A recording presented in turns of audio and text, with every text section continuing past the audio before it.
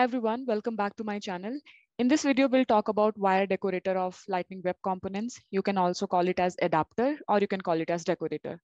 Okay, so I'll explain you everything you need to know about the wire service in Lightning Web Components with examples. Okay, so let's get started and see what a wire service is. Okay, so you can basically use a wire service when you have a requirement to read data from Salesforce, right? For an example, let's if you want to display account details, right? Let's say if you have a requirement wherein you have to display the data from the accounts and in a table on your Lightning Web component, right? So that could be a requirement wherein you would have to read data from Salesforce, right?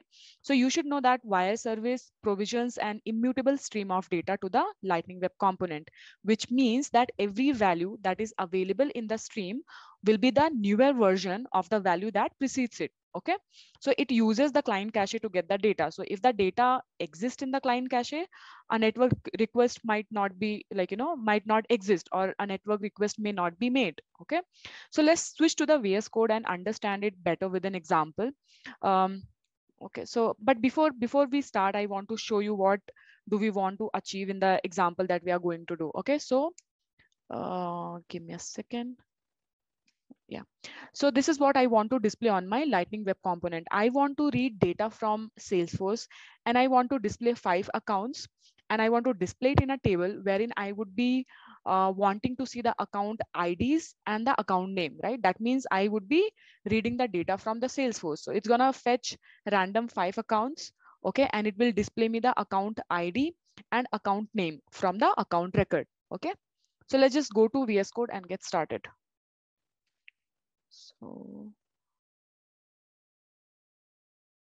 So I will create a LWC component, okay, demo wire.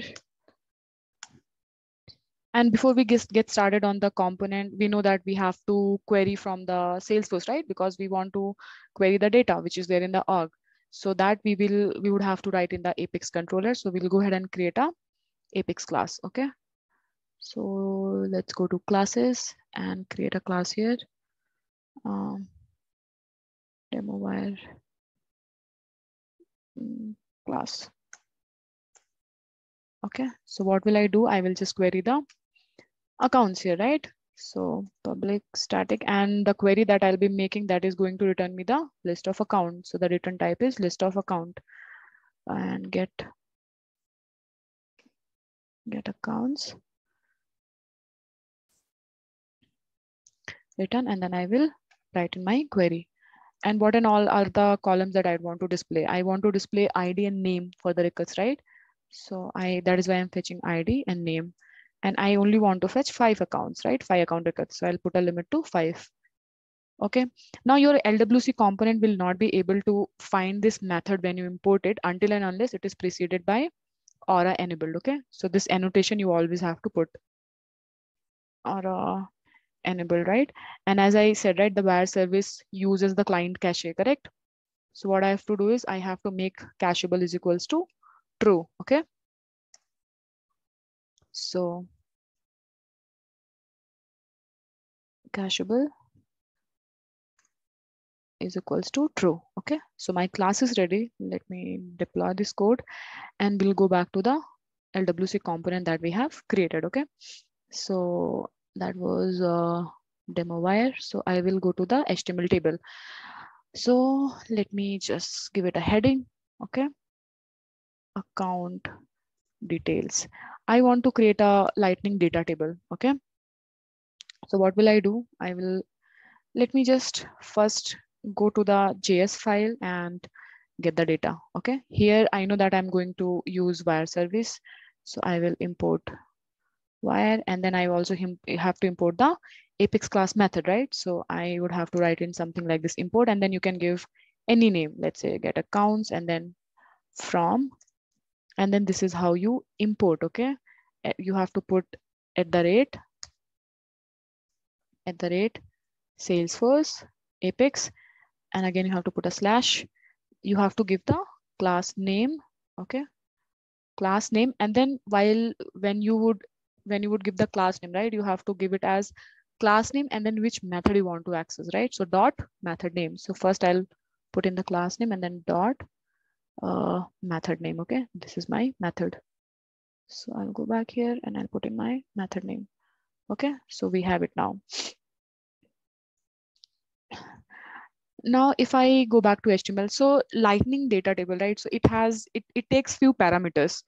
So few of the required parameters are key field, right? Wherein you would have to basically pass the ID, any value which is unique, right? So key field, and then it will ask for the data, right? Like on which data you want to iterate the table and basically display the records, right? So you would also have to pass the data. And then it asks for the third attribute, which is columns, right? So you would have to set your columns in your JS file, and then you would have to map it to your data table. And by seeing the columns, it will decide that, like, the data that you're fetching, right? It has to be mapped with what label and what would be the API name that it would be picking the values for. Okay. So let's just go ahead and check it out. Once you see this, you will understand. So I will take another property and I will name it as columns. Okay, and here columns, the structure is something like this. Okay, you have to surround it with square brackets, and then for every field, right, you have to put it in the curly braces. So, and there are two things that I am giving. There are other optionals, like, optional values that you can set, but for now I'm only setting the label and the field name. Okay, so I label, and then so label is something that you can decide by your own. Whatever you want to give the name, you can give. So I am giving the first column that I want to have is the ID, right? The account ID. So I'm giving the label as account ID. And then I want to display the value. Okay. So the value would be displayed in something like this. And here in the value, you always have to give the API name, right? So if you navigate to your object manager, and if you go to the object, when you navigate to fields and relationships, you can see the label and the API name of those label values, right? Field values. So here you always have to give the API name of the value, right? API name of the field, sorry, API name of the field, which you have to display. Okay. So the API name for ID is ID. And then what is the other field that I want to display? The other field is account name. So let me copy this and then I can. Okay. So the label which I want to give it as account name, and then API name for name is name. It's a standard field, and it has this API name. Okay. So now my columns are set, and I would also have to import track. Okay. My columns are set. Now let's just go ahead and use wire service. Okay. Wire service. And here inside this, you have to basically give the defined name that you have taken for the import. Okay. And then the response will always contain error and data. Okay. So whatever response you will get as a result of this call, right, there are two hard-coded properties in the, like, in this method, which is data and error. So you will always get data and error in the response. Okay. So what I'm going to do is I'll just write a method, and I will see, like, if there's data, then I will basically pass that data to another property, and then I will pass it to HTML. And if there's an error, then I will store it to another property calling, like, I'll call it as error again, and then I will pass it to HTML, right? So because I know that the response will contain data and error, so what I will do is, before I go ahead and write the function, I will define two properties. Okay. So here I will store my data, okay, which will come from the response. And then I also want to store the error that will come. Okay. So I will take it as something like this. You can give any name, whatever you want. Okay. So here, let me give any function. Okay. Wire account or something like that. And then here inside this, I know that, like, I would have to separate the two properties, right? That I'm getting. And what and all I'm getting? I am getting uh, error, and I'm getting data, right? So this error and data, what I will do, I will check if there is anything in data. Then what I want to do is, I have created a property, right? I want to pass that data to this property. Okay.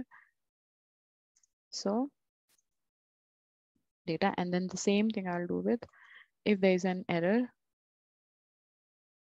okay, then I will pass that property to this. Okay. The property that I've created. So, okay. So we are set here. Now going back to the HTML, let's just go ahead and start creating the data table. Okay.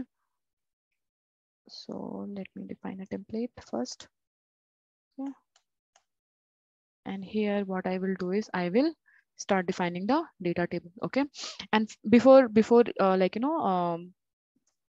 going inside the template, I will check if there is anything in the list, then only I want to go inside the template, right? So if there is anything in the list, in this list where I'm trying to store the data here, right? So let me go ahead and check this list. Okay. So if you guys remember the conditional rendering, we have something as, okay, so if true, and what I'm trying to check this list, right? If there is anything inside the list, then only I want to create this data table. Lightning data table. Okay. And then here what I want to do is I have to give 3 required parameters. Okay. Data. And where am I storing my data? I am storing my data in the account list, right? Account list. So this is what I'll pass here. Okay. Account list. And what is the second thing? I would have to give the columns, right? This is the second property that it expects you to give. Okay. And inside the columns, I will be, because I have set up my columns here, right? So I will give this particular property here, columns. And then there is also another parameter called key field. Okay. Anything which is unique. So I'll just give ID over here. Okay. So these are the 3 parameters, or you can say attributes, that is required for Lightning data table. There are definitely others which you can give, but these are the 3 basic that you have to give. Okay.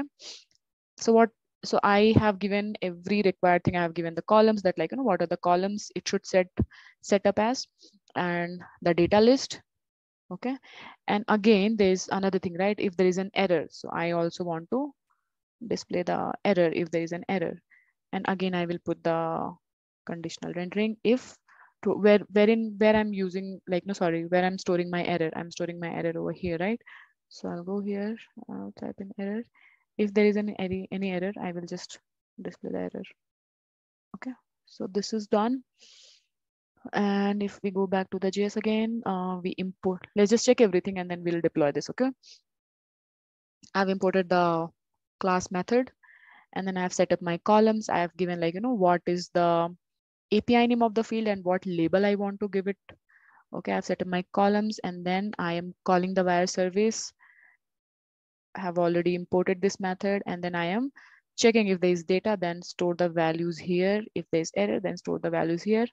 And I'm passing this list and error onto my HTML file, and I'm displaying that into the template file with the help of Lightning data table, right? Account list, I pass the error and the columns. And if there's an error, then it will display, this particular block will get rendered. Okay. So now let me fix my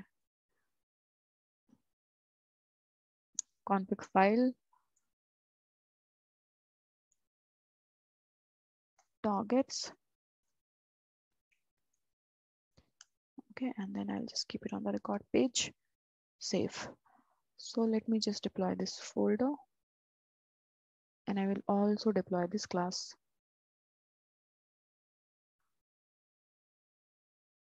Okay. Now let's just go ahead and include this particular component on any of the record pages, and then we can see if it is fetching the data or not. So this is demo wire class. Okay. So I will just go here.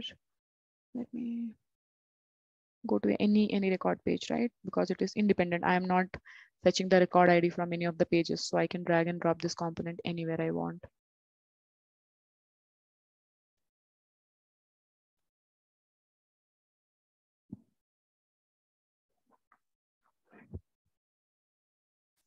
So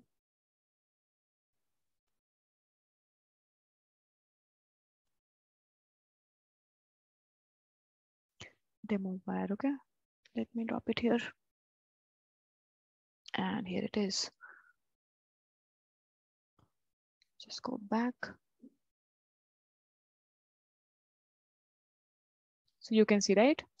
This created the data table and I have given the label as account ID and account name, right? So if I go back to the JS file, so these are the labels, right? Account ID and account name. And what it has mapped the data to. ID is mapped to the ID that I am fetching, right? And name is mapped to the name that I'm fetching because I have given the API names, right? So this has to be correct. You have to give the API name, otherwise it won't be able to match it up with the data table, okay? So this is how you can use a wire adapter in LWC. And in the next session, we'll also talk about how we can read Salesforce data using the imperative method, right? Okay, till then, stay tuned. Bye-bye.